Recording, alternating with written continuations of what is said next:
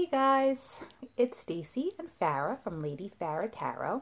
Farah wanted to pop in for a second to say hi and also to thank the Buddy bandana for her new bandana around her neck. It matches her collar very well. She's being very fussy. It's all just a very fussy morning here. It's very noisy. And I apologize already. I'm late to the game today, guys, but I'm here. Hi, Michael. Hi. All right, so let's get this party started. We're going to do the do a little tutorial on the Magician today. So last week we did the Fool. This week we are on number 1, the Magician. I apologize for all the noise in the house. Just too many kids. Okay, so I thought I would start with the Marseille tarot. Now this is the original image. You know, I don't know if anybody knows any of the history of the tarot card, but it was developed in the 14th and the 15th century. They were just really originally just playing cards. They, you know, like the cups were hearts, the wands were, or batons were clubs. You know, it's kind of like the forerunner of our original playing cards, and that's what people used to do with them. They used to just play cards, so they didn't really used to have really nice beautiful pictures like this until about the turn of the century, when the beginning of the 21st century, when somebody developed the Rider-Waite cards for the purpose of fortune telling. So you know, this is the original Marseille deck, and this is the Magician in the Marseille deck. As you can see, you know, he has a hat on. I'm putting on my glasses so I can see. He has a hat, and he's got the wand, a lot like the Rider-Waite card from the beginning of the century. You know, the hat, this eternity sign is supposed to be represented in this hat. This is supposed to be the eternity sign. And they both have their hands to the sky. This one actually has his finger to the ground, almost like a conduit, like a conductor of electricity. You know, he is perception. He is thinking out of the box. He uses all of the elements. You know, in the Marseille, you don't see a lot of the things that, you know, we see later on. We don't see the swords, and we don't see, you know, the batons and stuff. He does have a baton in his hand. But in this one, you could actually see he has all the elements. He has the pentacles, the cups, the swords, and the baton. And that means that he's able to work between elements to actually help him make decisions in his life. And, you know, he is, you know, he's represented by Mercury. His sign is Mercury. And it just wants you to know, when you get the Magician, you know, you really just have all that you need to help you in life and to help you make decisions. It's a great card. And then when I was looking at, this is the Marchetti deck, the Magician. And, you know, I was interested to see that instead of having just a regular cup, he actually had the Ace of Cups here, because in this edition of the Magician, he wants you to think about all the things that can happen from every one of your decisions. You know, he has the light of the world. He has intellect. He has intuition. And he is able to move between all the signs: air, water, fire, and air, water, fire, and what am I forgetting, people? Oh boy. It's been a long morning, but you see, you do have the eternity sign in this card too. He wants you to think of all the ramifications of, like, what could happen when you make decisions, you know, floating between the suits, you know. He wants you to try and not be too set in your ways, to be flexible, adaptable, to implement your teachings. And, you know, Cups want you to consider, that's why I think the Ace of Cups is in here, wants you to consider other people's feelings when you have difficulties and you have to make a decision. Also, to take an intuitive approach. Swords, you know, help you analyze a situation. Coins tell us we need to consider the consequences of our action in the material world. You know, it just wants you to be aware of all the elements in our lives that are affected by, you know, decisions. But he is the teacher in the deck. He is number one because he is the first person that the Fool meets up with on his journey, you know. So he's the original teacher for the Fool. So, you know, that's a little low down on the Magician. I hope that these decks could be hard to understand, but I'm going to pull a couple of oracle cards just so we have a little fun today, since these are quickly becoming my favorite oracles. Let's see what the Sacred Destiny Oracle has for us today. Hope you're doing okay, Michael. Thanks for watching. Let's see what we got here. Come on. What do we got? What do we have today? Oop, got a few flipping over.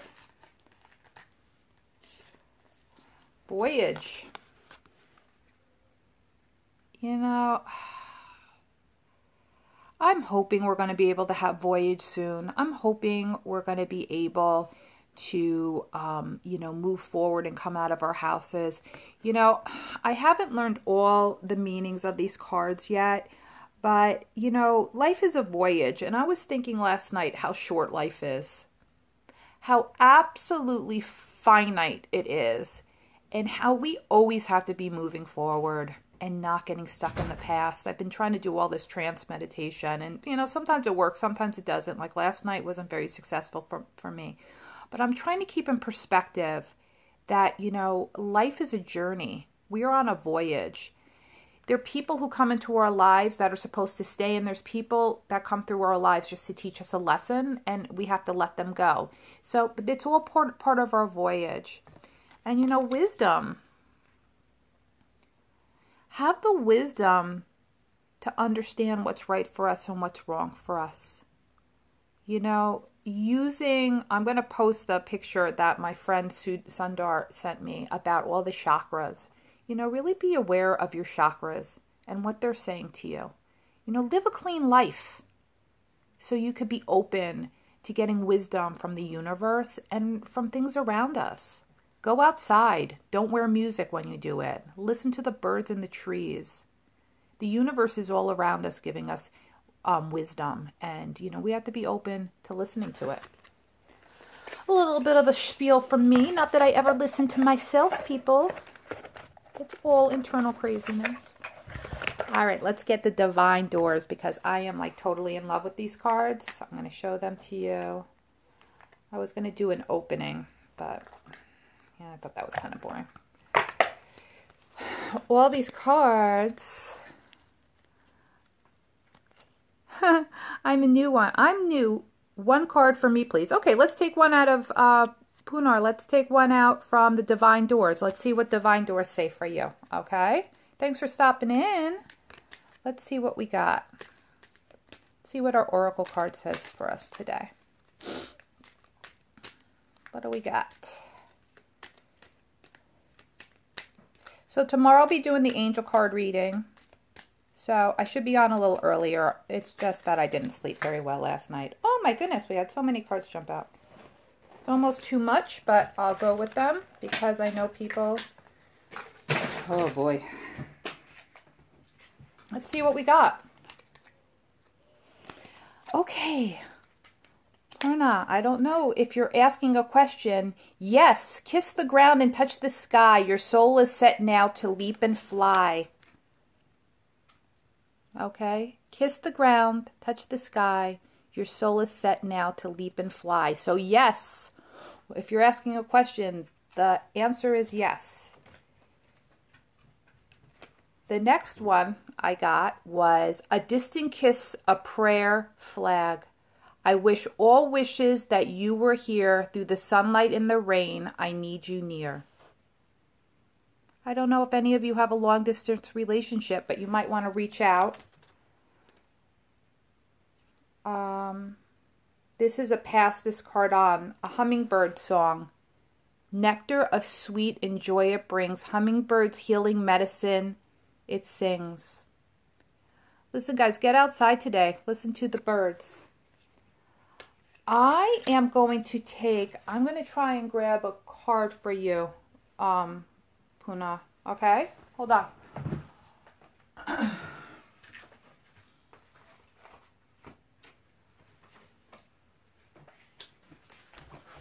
Let's see, the only cards I have in here are my Mercattis. Let's see if anything comes out for you, okay, my dear, since you're asking.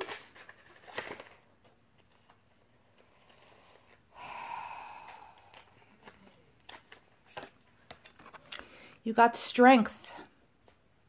Girl, you had the strength to tame the lion. You know, this is, you don't see it in this card, but usually it also has the infinity sign, like the magician. And when you have the infinity sign, you have all the everything you need to have strength in your life and have power. But you also have to realize the ramifications of strength and power too. If you need to be strong and you need to, put your foot down, every action has a reaction. So, people may not, react so well to maybe you standing in your power. They also might take advantage of you if you're not staying in your power. So you need to find the inner strength. Whatever this, sometimes this lion represents like our inner demons, like trying to just tame our inner demons. And sometimes we just need to make a reflection in and do more of a mind over heart, in this situation. But, the strength card is a good card. So but it also carries, the ramifications of strength too, It could put you in your power and in your element, but it also, some people don't like, when people get too strong and start making decisions for themselves. So, just be aware of that, okay? I hope that helped. I don't really know what your question was, but I'm sorry I didn't have my good cards in here. Hi, John Paul. Hope it's nice in England. It's getting warmer here. All right, everybody. Tomorrow I will do angel cards. It should be around 9 o'clock. Thank you all for tuning in. God bless you. Take care. Wear a mask. And take care of yourself, okay? I love you. Thanks for tuning in. Thanks for following. Bye.